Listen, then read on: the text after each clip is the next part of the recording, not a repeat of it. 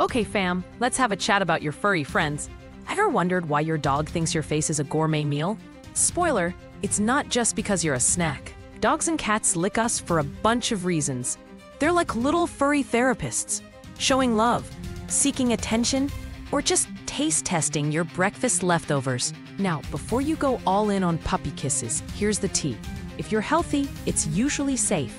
But if your furball just munched on something funky, yikes. Fun fact, studies show that petting your dog can actually lower your stress levels. So you're basically a Zen master every time Fluffy runs over. But hey, let's be real. If your pet's licking habit feels like a full-on slobberfest, it might be time for a chat with your vet. Ain't nobody got time for germs. So next time your pet goes in for the lick, just remember it's their way of saying, I love you, and maybe you taste like pizza. A true win-win. If you liked this, subscribe to Your Daily Bites, because you deserve better bites that doesn't bore you to sleep.